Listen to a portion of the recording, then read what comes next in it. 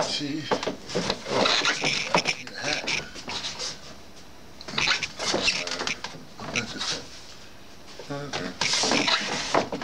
Put on my old blue hat.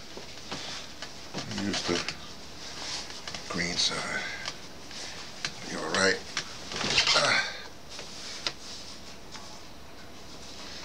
Yeah, because we're going to talk some stuff. So I need a revolutionary hat. What's this tea? This is made this myself. This is yeah, it's that green cinnamon green tea with real mint from garden. My wife's garden. She's got mint there. She's growing some tea or whatever she's growing. And oh, I got honey this time. I'll use honey. Look, wait. I'll talk a little bit about, I talked to you yesterday about what happened at WBAI, well, it's someplace. Talk about BAI, and I'm talking a little bit more about BAI, that time when they got they hired a minority, and the minority was a gay white man to be program director. He had no experience in radio, but they made him program director. They meaning the white guy, John Simon, who had just become station manager, you know? Very interesting. In fact, let's talk about Simon, but here, I'm going to show you, let me talk about Simon for just a second before I talk about normal radio. There's this thing, when you're initiated into it's like an initiation you got to go through. Like in, I do audio drama, so in audio drama, the first black acknowledged, I guess unionized, guy that was in the union, black guy was this guy named Orville White. I remember his last name because it's white, you know, Orville White. And the prank that they played on him when he had his first live, it was a real live thing, a big thing. And he had to shoot a gun, you know, a gunshot off camera because he had these big tables with all the sound effects. And he's one of them working the table. And they made it so the gun wouldn't fire. So he had to improvise. I don't remember what he did, but he did something and he got through it or whatever have you. So, you know, you go through initiations, you know, you're not going to be a real professional. Well, at BAI, all through the 80s, I had done a lot of engineering, helping a lot of people, training people and stuff like that. And I never got I never really wanted to be on the air. I didn't want to be on, but I would do specials, and I was helping Bernard White doing Emanations, you know, so that was enough for me, you know. And another time in Emanations, a great program.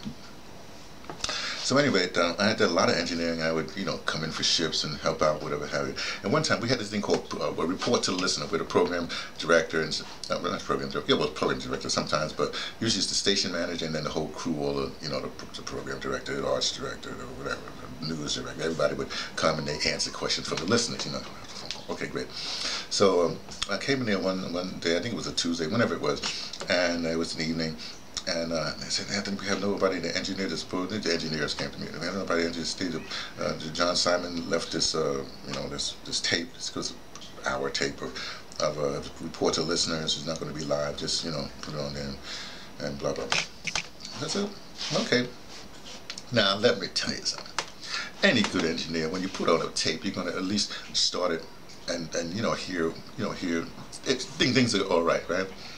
Well, it was like the last minute, so I just put it up, you know, and I just had enough time to get the station ID, WBI in New York, whatever it is. And I said, we have to report to listeners on tape this time. We're going to do it. And I had just reeled it up, and I was about to test it.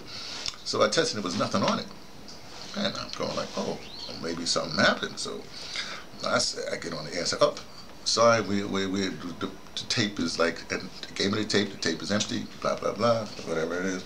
So, you know, we have a whole hour here together. So since the program director, you know, the station manager can't give a report to listeners, no staff around. You know, they had their little staff. There's no staff around. So I'll tell you what, how about listeners report to yourselves? So I became the engineer that let the listeners call in and ask a question to another listener, and the listeners would talk to each other. I wouldn't interject anything. Well, after about like 2 minutes of that, I get a call on the hotline, as they call a hotline. And I pick it up, main control room. Oh, John, hey, you're not here for the report today? I said, no, why? I said, well, look, hold on a second. And I immediately opened the mic. I said, oh, John, well, John's not on tape, but he's here live on the line. Let him call you back, and maybe he can do the telephone report to listen, whatever. I said, John. I said, oh, he hung up. Oh well, you keep on reporting to each other. I'm sorry, but it's radio. It's live radio. It's no. We have a thing, no dead air. You know. Anyway, so of course that just blew up. You know, the listeners loved it. You know, it just everybody. The engineers had a big hoop because they thought they put something over it or me or whatever, and nobody liked John Simon. And so I think it was the next day. Okay, let me give you this little back thing. Community radio, so you should have your own gear. Anyway, I had just bought, not just, but I had bought months earlier it was called an Iowa, a little tape recorder, you know, like that, but it had a little remote thing, like a tie clip remote thing, so you can start the remote, you know, you put the thing over there and you can tether it with a wire, but you can still, you know, start it and stop it there, record like that. So I knew that something was going to happen the next day. So I had my little Iowa recorder in my pocket, you know, I had my little, you know, in my, you know, the remote like that. So John was coming, I was actually sitting in the lobby of 505, you know, the reception area, and comes John, all huffy and puffy. I want to see you. I said, okay, sure. So I come there, I click my little thing on, and he says, well, you cannot, blah, blah, blah, blah, blah. I said, look, you could have just, you know, called back on a regular line and we'd have had you up and report to listener, blah, blah, blah. He went back and forth. And now it was really just me and him in the room, but I'm recording him. He doesn't know it. Okay, so that ends. Then immediately they put out, I call it the Sloan memo, this memo saying that no one is authorized to have a report to listener but the management, blah, blah, blah, blah, blah, blah, blah, blah. So that was the memo that went out. Okay? I say all that just to say that's the kind of guy I am. Now remember, I'm not on the air. I have no program on the air. I just help engineer, help training, I help a bunch of other things. So there's nothing they can do with me, because the ultimate thing with community radio is you have to have your program on the air. But I don't know. But on his staff, you know, they also hired, so Scagliotti, this is interesting, Scagliotti was the program director. The news department, I think they was just very regular, I think Jose was there by then, I forget, but you know, I think Jose was there by then, running the news department. Public affairs, I don't know if Mario had come in yet. I don't know who is public affairs, whatever it is. I think it's way before them, that's right, it's way before them. But they had put this woman, Giselle Mills. She was a lesbian as part of the arts, the head of the arts department. Arts department is my department. I do, you know, audio drama. I have been doing audio drama. And that's it. So what happened was Scagliotti went on vacation, something like that. So Giselle, you know, because there was something happening, there was an opening. So Giselle put me on the air. Oh Lord, kind of interesting. So I had my program, No More Radio, right away. See, No More Radio. That's my program. I still go by that. No More Radio. This is a No More Radio production. You just don't know it. It's always there. It says it right there. The No More Radio started. There was this exhibit on Marcus Garvey at Schomburg Library, so I did a whole thing on 2 hours or whatever on Marcus Garvey, and that's really the official start of No More Radio. But then it's more of a cultural program, and you know, there's a lot of things. We did poetry. We did a lot of stuff on No More Radio. Great program. Okay, so I give you all to say this. This is the thing. My experience is that, I mean, especially at this time, this day and time when we're dealing with ADOS and all kinds of things, the thing I think is important is for us, and this is our movement, you know, American descendants of chattel slavery. This is our movement. Okay, which means we're the head of it. It's like, okay, remember when SNCC started? Remember SNCC started the way SNCC started, like all these groups started, you know, with like white and black people, kumbaya, we're gonna help this, da da da da. But at some particular point, I think it was either under Stokely Carmichael or H.R. Brown was the next one. Under one of those two, they said the white people, you got to, you know, you can't hold positions, you know, you got to go. And why did they do that? Because inevitably, when a white person got into an organization, especially a black organization, because they had more knowledge of certain things. Say they became this famous secretary. That's what Lenin and them people, or rather Stalin and them, they started out secretaries. A bunch of people started out secretaries, knowing the lay of the land, but also treasurer, whatever have you. So they would have those positions, and so they, so your company, your organization would be black, but it would be run by, the key position would be run by white people. Because remember, president, whatever, this is ceremonial. This is ceremonial. Your real workers are right under that thing. The real workers that are doing stuff. Okay. So my advice at this particular point, advice that I follow for years, is we really going to have something important in this day and age, in this society. Can't be led by white men.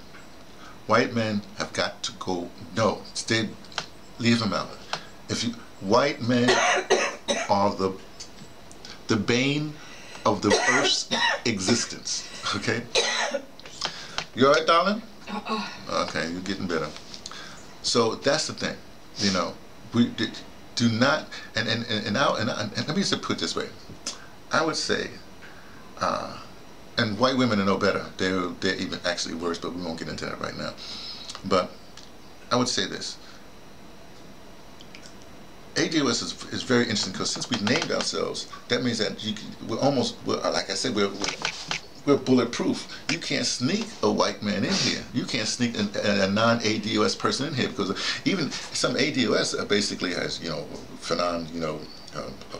black skin, white mask, or whatever. He wants to say chocolate covered white people, whatever it is. Those people that come in and they take on all the affectations of white male leader, what they think is the alpha male or whatever they think that is. But those people, you can spot them. Got to go. This movement, we got principles, we got website, we got a bunch of things, and this is what we need to follow. We need to follow a clear path that's laid out by the black people that are laying this out.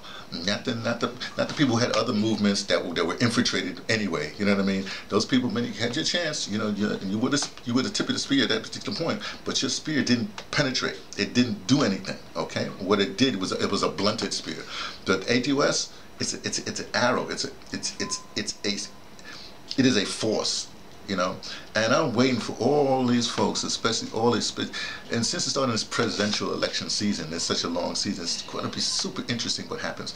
So all these white people think they leading movements, and they're going to lead black people or whoever into the whatever promised land. We're going to save the planet. They are not saving nothing. They are destructive. They don't say, the white man speaking for, every time you hear a white man, I'm saying white man, a Republican, whoever have you, say something, you can bet whatever they're saying is the exact opposite. They accuse you of being the devil, they are the devil. You see what I'm saying? I'm going to go to Nation of Islam root, but, they accuse you of being, disingenuous. They're lying. You know what I'm saying? Whatever it is, when they say pointing to you and saying you something, you can best, if it comes out of the forked tongue, as Red Cloud would say, if it comes out of forked tongue, it's forked tongue. Okay, so don't listen to them. Do not follow them. They may do some, even that data sometimes is off. We know what we have to do. We have enough people where it's a perfect storm. Everybody has a right. Now, if you're a white ally or if you're somebody else, you need to jump up and do, and as long as it's not again, well, you can coach. You can, like I said, ADOS is bulletproof, so you're not going to go against us. But whatever you need to do, you need to execute it now. You need to execute it now. If you're a legislator, whatever you are, you need to now activate now. You see what's happening with, say, with the Democratic Party, even with Nancy Pelosi, and Chuck Schumer, whatever. They're sniping the Muslim representative. They're making so progressives can't have support for their camp. They're doing everything. That's the white man mentality. Nancy Pelosi is a white man. Think of that, okay? Chuck Schumer is a white man. Forget that Jewish, he's a white man, okay? These are white men. Even the Jewish people that do what they come from, they are not the real Jewish people. They're the ones that because they didn't want to be killed by the Inquisition, whatever have you, they changed over to Jewish and whatever. No, they're the people that started Zionism, white men, okay? That's what they do. They destroy. That's what they do. It is not it is not our job to destroy, to help them to destroy. It is our job to be the tip of the we are the tip of the spear right now, and we must be it. And I'm really talking, and I don't know what's happening with black women. It doesn't concern me. Black women they deal with your Kamalas and you all deal with that. Deal what you have to deal with. But you need the warriors are going to be the warriors, and you know what happens with black women. You know you cannot tell a black man what you forget it. Even if you raise that black man, you cannot tell a black man what to do. Especially if a black man is a warrior, ain't gonna happen. Just know that. Little note from me. T from the Pattersons taking the train to Tibet, letting you know what I only suspect from ADOS of the ADOS, American, North American descendants of chattel slavery coming to get our due. Coming to change this system to a system of humanity. That's what it is. Yo, baby, could you just turn that off? Because I'm upset. I can't even get up. You know,